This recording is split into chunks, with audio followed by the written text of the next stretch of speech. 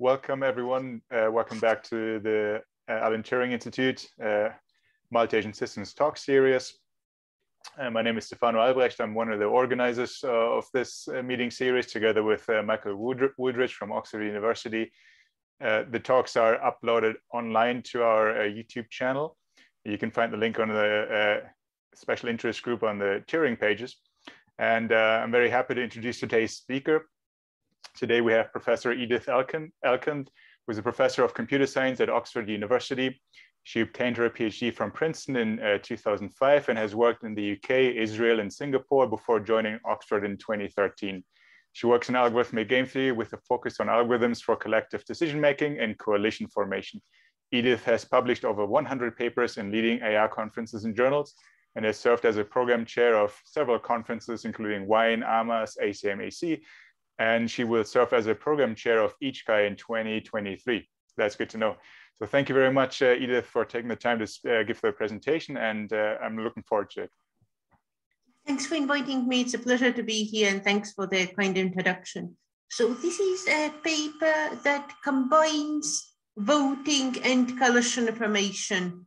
It's algorithmic game theory more than artificial intelligence, but here we try to think about how agents could form coalitions, and these agents could be human or artificial. Okay, so the basic setup. Yeah, so the basic setup we are going to be working with is the setup of spatial coalition formation, which is something that is very well studied and understood in political science and game theory. So I'll first describe the traditional setup, and then I'll explain how what we do differs from the traditional setup.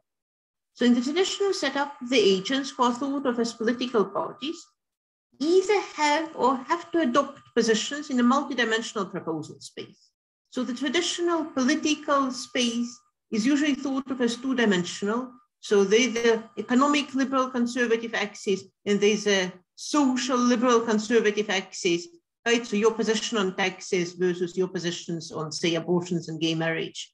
Right, so parties sometimes are assumed to, inherently have this position, right? And sometimes they're flexible and they can select positions for themselves, how they want to sell them to the voters, right? And then these parties with their positions aim to form a winning coalition to govern, right? And the winning coalition means a position that they should collectively adopt, right? And for coalition to be winning, it has to contain the majority of voting weight, kind of the majority of the parties.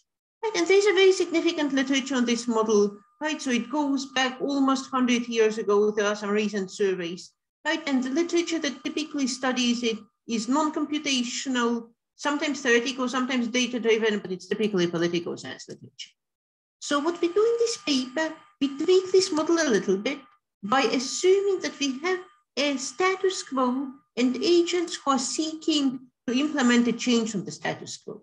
So like in the classic model, we consider proposal space, which is a metric space. So for instance, it can be a finite or infinite subset of RD. Like in the classic literature, each agent has an ideal point, which is her opinion on all the relevant issues. Right? There's also the special point, the status quo, which indicates what position is adopted by the society right now. So what is the current state of affairs? Right, and now agents can, based on that, can decide how they feel about all proposals. So there's an agent B who sits in the position B, right? So there's a status quo R. So how should an agent decide how they feel about an alternative proposal? Well, it's natural to say that I, as an agent, approve a proposal if it's more similar to my true position than the current status quo. If changing to this proposal would be beneficial to me, right? And mathematically, we can write it as distance from me to the proposal is less than the distance from me to the status quo. So how can we encode it geometrically? Well, very simply, if you have an agent whose preferred point is V1 and the status quo is R, let's draw a circle with the radius V1R, right? And everything in that circle is preferable to me, agent 1, than the status quo. Right, so if we look at this proposal, A, agent 1 prefers it to the status quo, agent 2 doesn't. So another useful geometric way to thinking about the proposals is to take a proposal, A, different from the status quo, and ask which agents would prefer that proposal to the status quo. So look at it from the perspective of proposers or the agents. Right? And then again, the answer has an easy geometric interpretation. So we draw a line connecting A and R. We draw a perpendicular to the center of this line. Everything on the R side of this line would be voters who prefer the status quo to the new proposal A. And everything on the other side of the line would be voters who prefer A to the status quo R. Right? And let's say that a proposal is popular if the number of voters who approve this proposal is at least the number of voters who approve any other proposal. Right? And we are in the business then of finding the most supported proposal. So what we want to happen is agents forming a coalition around a popular proposal, right, which will enable them to effect change from the status quo if this popular proposal is actually supported by more than half of the agents.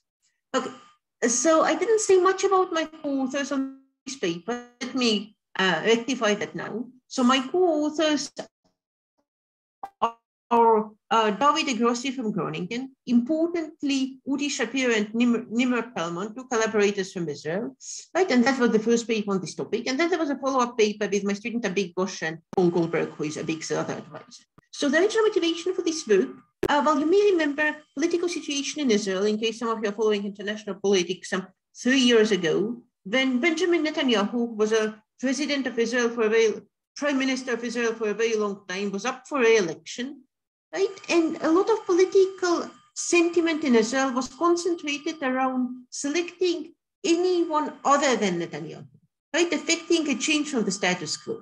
Not so, and these other parties and kind of other voters wouldn't necessarily agree on a political direction that would be better than what Netanyahu represented.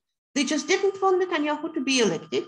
And effectively, they wanted to affect any change that would be a change from the status quo. Right, and the question that was very important in Israeli politics at that point, and was answered in affirmative since then, is there a majority coalition that would favor a proposal that is different from the status quo? So what we're trying to do in this work is to identify mechanisms for selecting such proposals that allow agents to move on from the status quo. Okay, so let's do an example, and you can see that these are not very new slides. They build on kind of pandemic time thinking, right? So let's look at an example where our two axes are two approaches to fighting the COVID pandemic, right? So one has to do with, okay, so vaccinations are not here because they don't really make a very good axis in this context, right? So the two axes I want to think about is what is open and what is closed. Like think really early pandemic days, right? When basically we had two ways of fighting the pandemic by keeping many establishments closed or asking people to wear masks.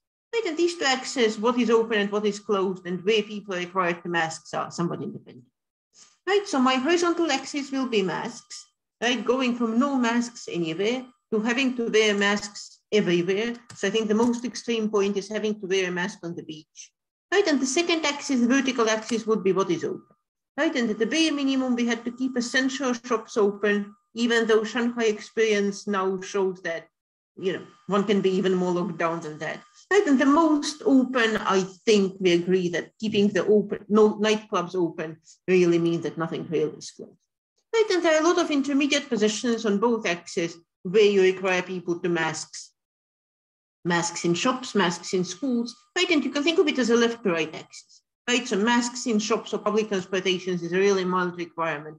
Requiring people to masks outdoors is pretty extreme, right? And there are things in between, right? And with respect to what is open, again, there is a reasonable priority order on different establishments that can be open, right? And now you can have different voters who have different ideal points in this two-dimensional space. Right, so for instance, voter one really hates masks. So voter one is a proponent of no masks at all, but voter one is relatively happy with keeping a lot of places closed. So cafes should be open just for takeaway, nothing else should be open, right? But at least there is no mask. Right, and we've got the opposite. We've got the voter who says that, yeah, people should mask universally, but on the other hand, given masking, everything should be open. Right, and we see a variety of positions like that. So suppose I draw a line like that, separating vote. So this line would separate voter 2, voter 3, and voter 4 from voter 1 and voter 5. Right, and this line would correspond to moving from the current default, which is, you know, having some places open and some closed and having some masking policy, moving it towards having more open society, right? And moving it in this way would be preferred to the agents who are above that line. So V2, V3, and V4 would prefer that move, and V1 and V5 would disapprove that move. Right, so for instance, you can see that opening cafes for eating in would be a majority approved move in this case. Right, so we can have, so there's a proposal that has majority support, right, which is to keep the current masking policy, but opening cafes for eating it. Right, so in the opposite direction, we can shift the masking policy to be a little bit more strict, right, and I've got 3 voters who would approve that. Right, so this is still not the maximum amount of support you can. Right, so you can, in fact, by shifting your policy a little bit more towards masking and a little bit more towards opening, get a proposal that would sit roughly somewhere here, and that would be approved by 4 voters relative to the status quo, right? And that would be a popular proposal, right? And that's not a unique optimal proposal. So for one thing, there would be some other proposals in the same environment, in the same sort of region on the map, but also you can draw your line in a different way and still have 4 people on the same side of the line, kind of opposite the status quo. Right, so this is kind of the type of scenarios we're interested in dealing with. Right, so what we want to do is we want to identify popular proposals. Right, now, this isn't a very difficult challenge if you're prepared to do it in a centralized fashion, at least in some proposal spaces. But what we'd like to do is to adopt a multi-agent perspective on it and ask if agents themselves can arrive to popular proposals in a decentralized way. So what we're interested in is coalition formation dynamics that helps agents to arrive to a good outcome. So when we think about coalitions in this context, we think of coalition not just as a set of agents, but a set of agents together with a proposal. Right? So we call it deliberative coalition. So it has 2 components, a coalition and a proposal. Right? And we require that all agents in the coalition approve this proposal, meaning they prefer it to the status quo. Right? And then the set of agents is split into deliberative coalitions. Right? So each agent sits in some coalition and that coalition approves some proposal. Right? So for instance, an agent can remain a singleton agent, right? So stick to the proposal that they most approve of, right? And that would be a valid deliberative coalition. Right? But those agents can form groups, right? And these groups may then adopt positions that will be different from individual agents' positions. So what happens during deliberation is we start with some coalition structure. A natural starting point would be where each agent sits in a singleton coalition, and their position is their proposal of their deliberative coalition is their actual position, right? And then this coalition structure evolves somehow. So we capture that by a notion of deliberation, and deliberation is a sequence of deliberative coalition structures. And we want deliberation to converge, and we want it to converge to a good outcome. Okay. So specifically, we say that the deliberation succeeds if first it terminates, it doesn't cycle indefinitely, right? And second, the coalition structure that we get at the termination actually discovers a popular proposal. So more specifically, it contains a coalition together with a proposal such that, okay, so the important thing is that the proposal is popular, has at least as much support as any other proposal. And second, it contains all agents who support it. So we want our decentralized coalition formation process to discover this good alternative to the status quo. So I didn't say much about how deliberation proceeds. So let me elaborate a little bit on this now, and we'll delve into more details a little bit later. So potential transition could be that we have a single agent that moves from one coalition to another, right? And for that to happen, of course, the agent would need to approve the proposal of the new coalition. Right? So another thing that could happen is that 2 coalitions can merge and adopt a new proposal, right? And we can potentially think of other types of moves, and in fact, we'll discuss some later. So what we will insist on when defining possible transitions are 2 properties: being myopic and take consensus data. Right? So first, we say that an agent can only be part of deliberative coalition if it approves the proposal of that deliberative coalition. So if an agent currently sits in deliberative coalition CP, then they can only move to C star P star if they approve P star, right? So you can never be in a coalition whose proposal you don't approve of, even temporarily. And second, our agents, remember, they're in the business of discovering large coalition that can support a proposal different from the status quo. So if we assume that agents are myopic, then it's sort of natural to assume that they always try to move to a bigger collision. Right, so let's say that they myopically try to maximize the size of the collision they're in, right? And then this condition becomes the current size of the collision they're moving to is at least the current size of their collision. Note that I have greater equal here, right? So this is not a mistake. It's greater equal because once my agent moves from CP to C star P star, C star together with him will be bigger than the collision he's currently in, right? If this condition holds. Right, so the agents move so that after the move, they are in a larger collision compared to what they started. So something that is worth noting here is that, okay, agents are not particularly picky about the proposal, right? So it's really kind of anyone but him, anyone other than the status quo kind of situation, right? So I'm not saying an agent can move from CP to C star P star if P star is closer to them than P is. Right, so they don't really reason about which approval they like, which proposal they like. Right, so think of them as desperate to overthrow the status quo. So they're willing to get behind any proposal that they approve, right, as long as it leads to a formation of the bigger coalition. Right, and this formation of a bigger coalition property, right, so they optimize it myopically. Right, so this is the basic setup. So it differs in several ways from what is traditionally studied in political science literature, and also we study it using slightly different techniques and ask different questions. Right, but fundamentally, our research question is as follows. So which type of transitions will guarantee that the agents can form a coalition around a popular proposal? Right, and of course, you can't answer this question in full generality. The answer may depend on the metric space. Right? So if the metric space is particularly simple, then maybe simple transition rules will suffice for the agents to discover kind of a good proposal. Right? And if the metric space is more complex, right, then we may need to allow agents more flexibility in how they're allowed to move if you want them to succeed.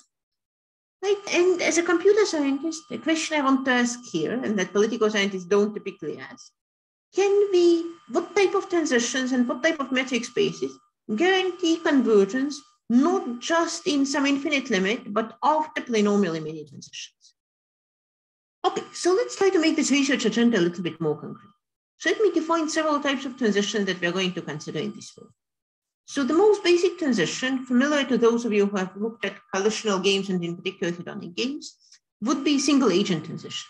Right? So in these transitions, an agent sitting in coalition C, approving proposal P, moves to a coalition C prime, agent sitting in C prime, agent A sitting in C prime moves to coalition C. Right? So for this transition to be valid, it needs to be the case that C is at least as large as C prime, so that A eventually ends up in a bigger coalition. Right? And it also has to be the case that A approves B, so that A doesn't end up in a coalition that she doesn't like. Okay, more general form of transition, which involves not just one agent, but potentially groups of agents, is two coalitions merging with the proposal being adopted being the proposal of one of the two original coalitions. Right, so you can think of this move as agent in coalition C prime, P prime deciding that as a coalition altogether, they're going to join the coalition CP, right, and accept the proposal of that coalition. Right, and of course, this move will certainly lead to a bigger coalition, but it's only permissible if all members of C prime actually approve this new proposal. A slightly more general form of transition is a merge transition, which is kind of like follow transition in that members of the two coalitions combine forces.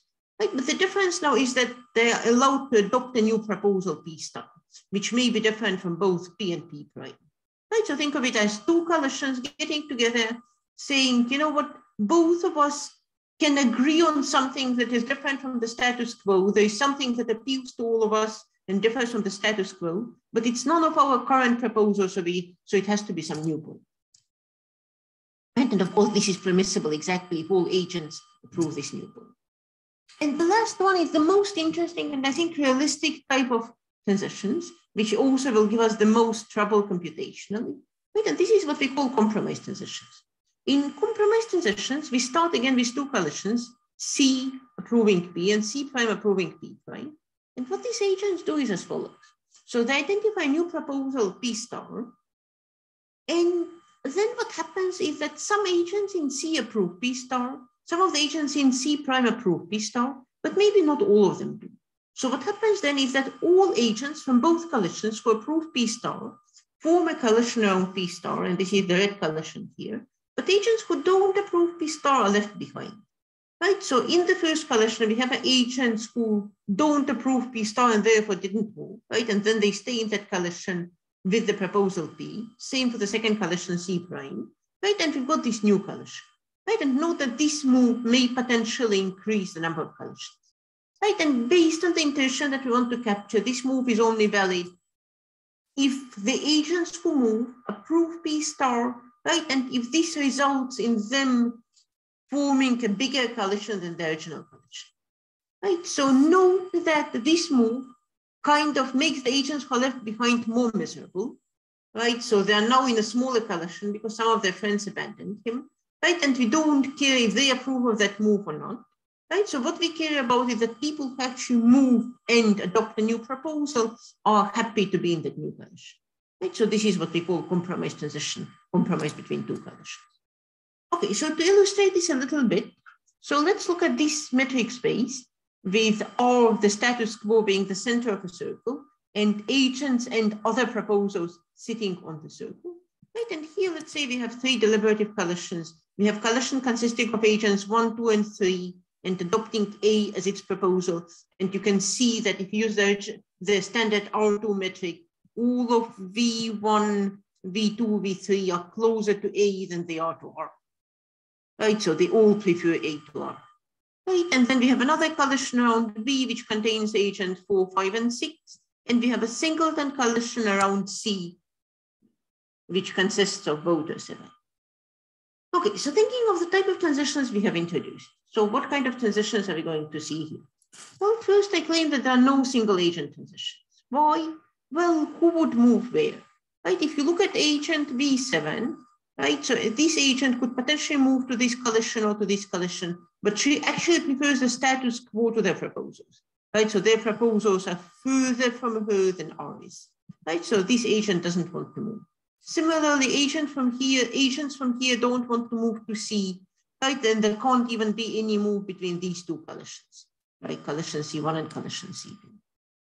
So one move that can happen, potentially C1 can change its position, its collective position from A to A star, because A star is still approved by all members of this collision, right? And this is the kind of move that we don't consider in our work because it doesn't make sense myopically, but may be of interest in principle in non-myopic models, because that may help to attract new agents to the collision in the future, right? So think of it. So suppose you have a party that support some fairly radical position that all of you like better than the status quo, but you find really hard to recruit new members. So what you may want to do is to adopt a less radical position that will allow you to bring in additional membership, right? And this will be fine as long as you're all still approving the new position of finding it better than the status quo. Okay, other types of transitions, but okay, merge transitions, no, none of these collisions can merge around a single proposal.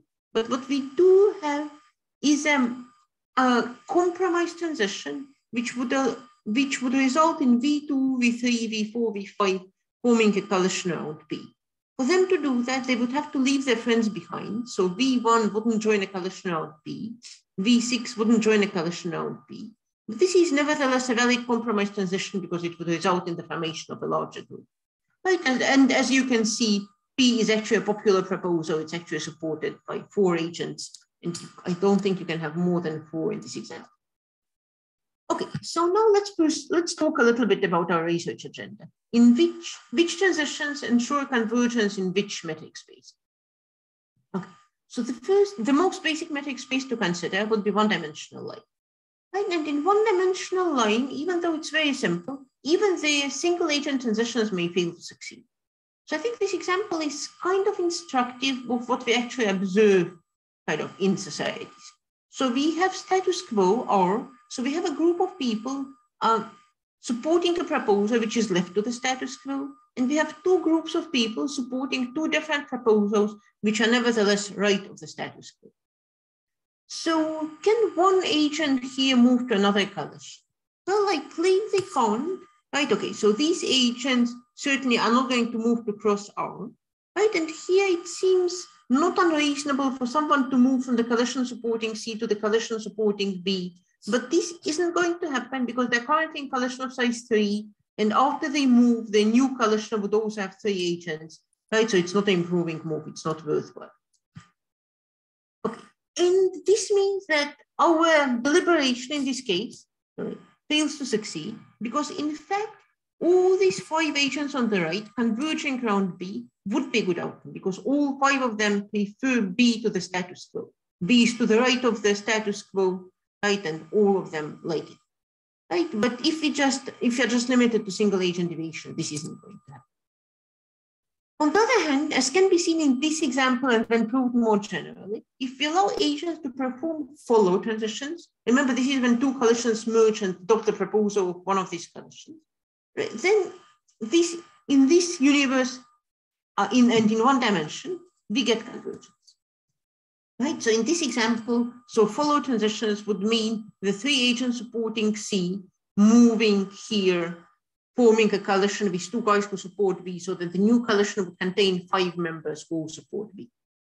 Which I claim that this type of transitions would always be possible. So follow transitions will always identify a majority supported outcome. Right, and briefly, the reason for that is as follows. So there can't be a no deliberative collision that spans 0, that contains voters left of R and right of R, right? Because there can't be a proposal that all of them prefer to R, right? So any proposal left of R, so agents to the right of R like it less than R, any proposal right of R, agents left of R like it less than R, right? So no deliberative collision can span 0. Right, so we have some collisions sitting to the left of R, some collisions sitting to the right of R. Now, if we have 2 positive collisions, right, then we can look at the less radical of them, and the more radical collision can follow the less radical collision, like in our example. Right, and indeed on the line, this will always be feasible because people who are supporting a more radical right-wing proposal will also be happy with the less radical right-wing proposal. Right, and similarly for 2 negative collisions. So this means that kind of whenever you have 2 collisions on the same side of R, they should be able to merge together using follow transition. So if no transitions are available, we have at most 2 collisions, with one of them being positive, one of them being negative, right? And one of these has to be a collision around the popular proposal. So because kind of whatever proposal is supported by the larger of these 2 collisions, it can't attract any more people because these other people actually sit at the other side of the status quo. Okay, so this is R1. In R1, so it's kind of good news. We identified a very simple type of transitions, follow transitions, that already guarantee convergence. Unfortunately, this result doesn't really generalize well beyond 1-dimensional line. Right, so if you look already in 2 dimensions, and much of the political spectrum is actually 2-dimensional, then both single agent and follow transitions may fail to succeed. So this is illustrated by this example. So here we have 2 agents supporting proposal A, 2 agents supporting proposal B, right? And in fact, all of them would be happy with the proposal P, but follow transitions don't allow them to join forces behind P. Right? Because follow transitions mean that either A or B would have to be adopted as a new proposal. So in this particular case, okay, merge transitions, which exactly allow 2 collisions to merge behind a new proposal, would actually be helpful. Right? And in fact, we can identify a class of metric spaces where merge transitions succeed. Right? And these are tree-shaped metric spaces.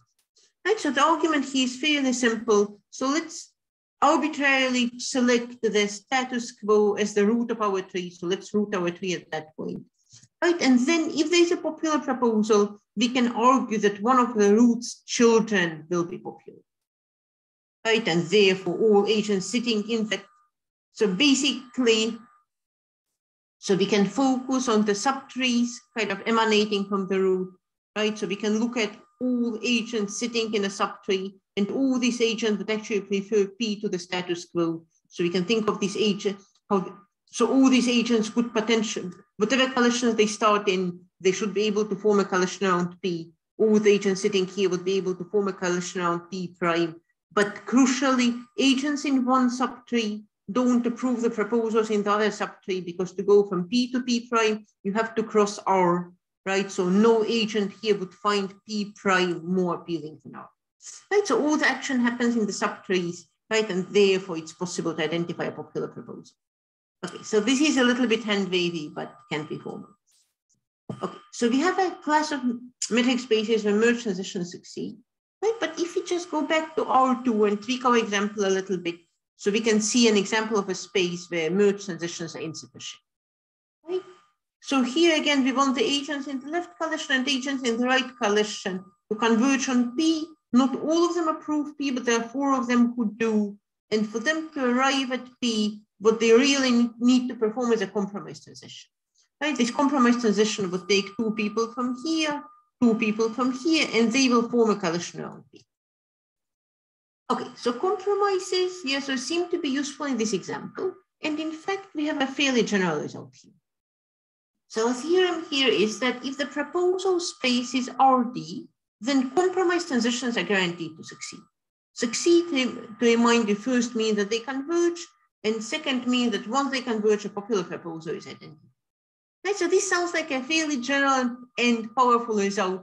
Unfortunately, it's not powerful as we want it to be, because it means that for it to hold, the proposal space needs to be all of RD, which in terms of political science, or if you'd like our COVID example, means that agents should be able to to formulate a policy for every potential point in the proposal space, right? So for instance, for our masking and closure example, it might be a long list of settings where we want people to mask, right? And an equally long setting of what exactly is allowed to remain open, right? So this description may have to be incredibly fine-grained, right? So this is what it means to say that proposal space is RD, right? So we can select points from RD as our proposals with any degree of precision, right? So this is a caveat that this result isn't as powerful as we want it to be, but nevertheless, right, it tells us something useful. So let me give you an idea of how we are going to prove. Okay, so basically the idea is as follows. So suppose you're running your deliberation process with compromise transitions, and and you're in some configuration, right? So my claim will be that if this configuration doesn't contain a collision supporting a popular proposal, then you can make progress. Okay, so now I'm going to argue that whenever there isn't a collision on popular proposal, then progress can be made. Right, so first case is that you only have 2 collisions left, but none of them is a collision formed behind a popular proposal, right? So both of your collisions support okay-ish proposal, but there is way to form an even bigger collision around another proposal, right? And that's an easy scenario because 2 collisions can always compromise, right? So compromise in that case means taking that proposal that is popular, that in fact would have the most support, right? And just asking all agents who support it to move towards it, right? And that will be a valid compromise move. Right, so if there are just 2 collisions left, we are good. So now suppose that 3 collisions are left. Then I claim that it can't be the case that there are 3 collisions left and we can't make any more.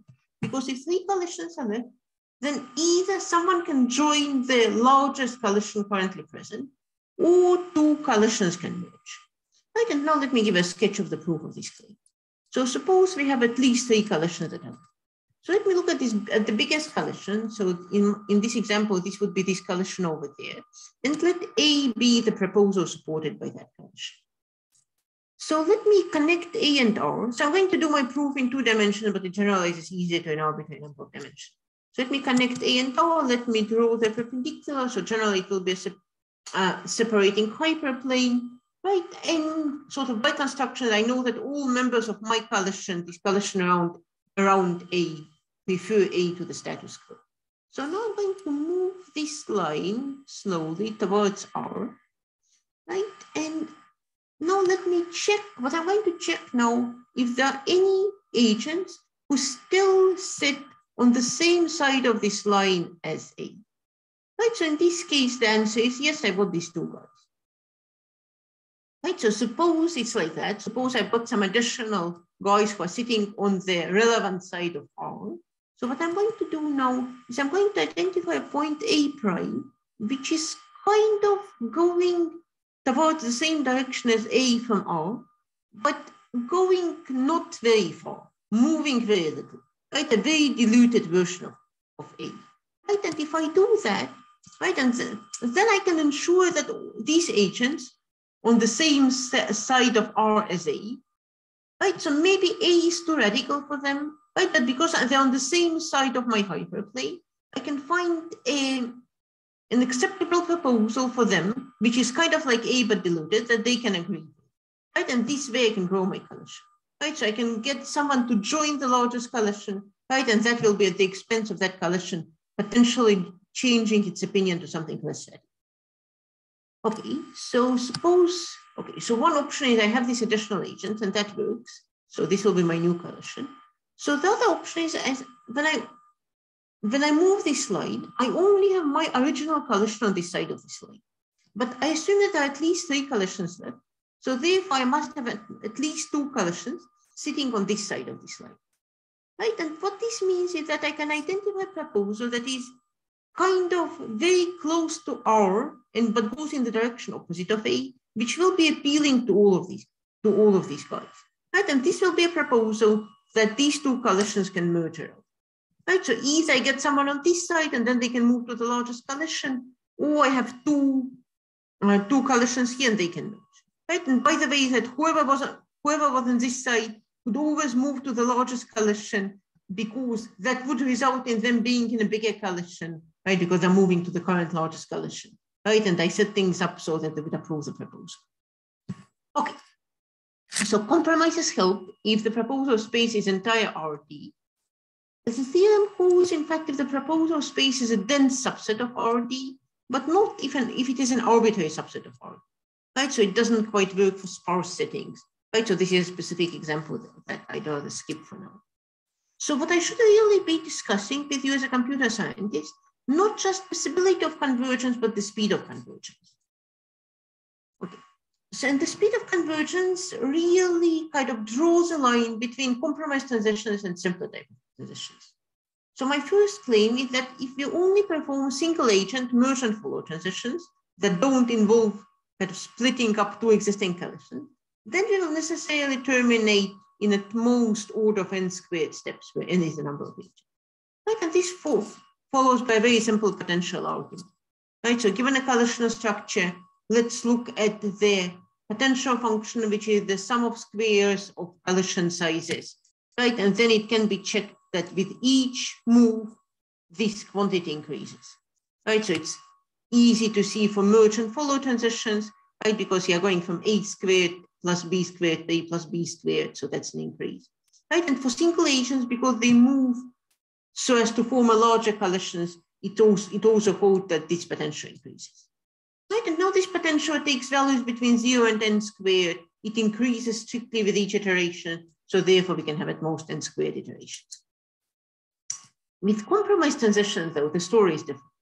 So we can construct a simple example where compromised transition may fail to increase this potential function we just defined. We can define a more complex potential function and show that every sequence of compromised transitions terminates at most n to the power n steps. So that was the result from my original paper, and then later Beek improved it to 2 to the n. So we use some kind of lexicographic potential function. Right? And in fact, this is more or less as good as it gets, because, and this is also an example by a Beek, so there can be a very long sequence of compromised transitions, so one that takes as many as 2 to the power square root n over 2 steps to converge. Right? So under compromised transitions, convergence may indeed take a long time. Okay, so perhaps something that is worth mentioning is that if we are in RD, right, and no matter where we start, then there's a sequence of compromised transitions that converges in at most order of n squared steps, right? And in fact, it's a very easy sequence that we can encourage agents to use, right? So basically, okay, if you revisit our proof of convergence in RD, we observe that if there are 3 collisions, there is a merge transition or a single agent transition, right? So this is just one step, right? And if there are more than 3 collisions, so we can Okay, first, if there are two collisions, right, then there's just a single compromise step and they're done. Right, and if there are three collisions, there is a merge or single agent transition, which increases our old potential function. So basically, we can tell agents the following, right? If you're in a collision structure, and it contains at least three collisions, look around, there should be a way either for a single agent to move or for a merge to happen, right? And we know that such transitions can happen in a sequence at most n squared times, right? So after that, we will be out of right, so we will necessarily arrive to a situation where there are at most two collisions, right, and then a single compromise step may be needed. Right, so we basically tell agents to perform simple moves kind of for as long as possible, and they can only run out of simple moves if there are only two collisions left, right, and then there's just one more additional step to each convergence. Okay, so this is telling us something about the speed of convergence, but it relies on agents' ability to identify complex move, right? Because these compromise transitions can be quite complex. What should the agents agree on? Where should this new point be? Which agent should follow it, right? So this is not entirely trivial. Okay, so let's talk a little bit about the complexity of identifying transitions. For single agent transitions, the problem is clearly polynomial time. We can go over all agent collision pairs and check if an agent is able to move to that collision. For follow transitions, it's also polynomial time. We look at pairs of collisions and ask if one pair can join the other and adopt the proposal of its new friends. Merge transitions, again, polynomial time, but slightly more complicated because the merging collision should be able to identify the new proposal, right? So to find this proposal approved by all members of both collisions, right? So this is a question of where there is a hyperplane separating voters from R, right? And in RD, this question can be answered efficiently. But for compromise transitions, the problem of deciding if there's a compromise transition is NP-hard. Right? In fact, it's an NP-hard to check if there exists a proposal with at least T approvals. Okay, so the metric spaces I've been talking about so far mostly focused on RD with Euclidean distance. So let me say also a few words about a metric space that should be very familiar to logicians, right? And this is the D hypercube where vertices, so with D dimensions, so there are D issues, and on each issue you can take position 0, 1. Right, so now you can think of proposals as taking 0, 1 position on all possible issues, on all possible D issues. You can take on voters as having a position on all possible D issues. Right, so again, voters vote for proposals that they prefer to the status quo. It will be convenient to identify status quo with 0 in this setting. Right, and then again, we can ask in this metric space, which is discrete, so our previous theorem doesn't apply, what can we achieve by compromise transition? And then even for D equals 3, it's easy to see that compromises may fail. Right, so here's an example of how compromises may fail. So let's look at these three collisions. So I have a collision along this edge. Both of these guys prefer this point to the status quo 0. I have a collision here. Both of these guys prefer this point to 0, and I have this single. So what I could also identify is a collision of these yellow vertices, which is a collision of size 3, bigger than any of those collisions. They could all agree on this point. They could all agree, let me see on what point. So all these three guys actually prefer this yellow point to the status quo, to 0, right? So they find, so for instance, for this agent, the distance to here is 1, the distance to 0 is 2. Same for this agent, and this agent is also perfectly happy, right? However, for compromise transition to happen, we can only take 2 collisions, right? And any move involving 2 collisions would not lead to an improvement in this scenario. So therefore, we may need to look beyond 2 compromises. So the original reason we looked beyond 2 compromises, is that we wanted to model negotiation as it happens in teams, right? And negotiation can feasibly happen if you have 2 teams, 2 parties considering a merge, right? But the more parties you have, the more difficult it is to implement, right? But here we seem to have a compelling reason to allow negotiations between more than 2 parties. So suppose we allow compromises involving D collisions.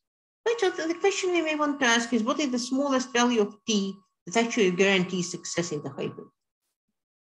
So we can prove a trivial upper bound, which is 2 to the power d minus 1, which is roughly, you can't, right? You don't need more coalitions than the number of vertices of the hypercube, which isn't very powerful. Right? And then we have some optimistic results. So in 3 dimensions, actually kind of compromises that involve 3 coalitions is sufficient. For d equals 4, the answer is that it's enough to have 5-way negotiations. But unfortunately, and we sort of hope that this quantity would grow slowly and ideally sublinearly with d. But again, something that the week has shown is that this conjecture was unfounded, and in fact, there's an exponential lower bound. So compared to continuous spaces, hypercubes are hard, discrete spaces are hard, so you need compromises involving exponentially many conditions. Right, and there's sort of almost matching upper bound. So let me say a few words on the speed of convergence. So a sequence of T compromises may have as many as 2 to the power square root n transitions. Right, so even if when convergence is guaranteed, even if you have powerful enough transitions, we may still need a lot of them. Right, and that holds even for 2 compromises. Right, and also finding compromise transitions is NP part in the hypercube. So hypercube seems like the kind of space where it's hard to negotiate, right? And I think what's instructive here is the huge complexity difference between the hypercube and RD. Right, RD intuitively, if we have the dense proposal space where it's easy for agents to identify compromise positions, and hypercube is the one where each issue is either 0 or 1, and there are no intermediate points. Right, and having this more rigid structure makes arriving to a good outcome, to a good change to the status quo very hard. Okay, so this is roughly my summary, and I think kind of the useful intuition one can gain from this paper is that, well, deliberation is hard, right? And it's especially hard if it's difficult to identify compromise positions, right? So continuous spaces are easier than discrete spaces, right? And this is exactly because in continuous spaces, you might be able to identify a small change from the status quo and therefore find broad support for it. Right? If you're not asking for anything too ambitious, it might be easier to build support around that issue. Right? So open questions, kind of technical open questions. So are there simple transitions that ensure convergence when proposal space is a subset of R? Right? So I'm not sure what simple would mean here. D compromises with large D is probably not it. Right? And kind of complementary question is how rich should the space be for compromise transitions to succeed? Right? So we said dense subset of RD is good, but maybe we can relax that further a little bit more. Right, so another technical question is if there's an explicit sequence of compromise transitions in 2D that is exponentially long, it would be interesting to see an example, something we don't have at the moment. But kind of more broadly, I think this is a direction worth studying, how automated agents working together with humans and navigating a complex space of proposals can help the society identify a beneficial change so that it doesn't stagnate, so that it's able to make progress. Okay, let me stop here and take questions. Thank you, Edith, for your talk. Thank you very much. So first, opening up the floor to audience. Any questions from the audience? Feel free to unmute yourself and ask away.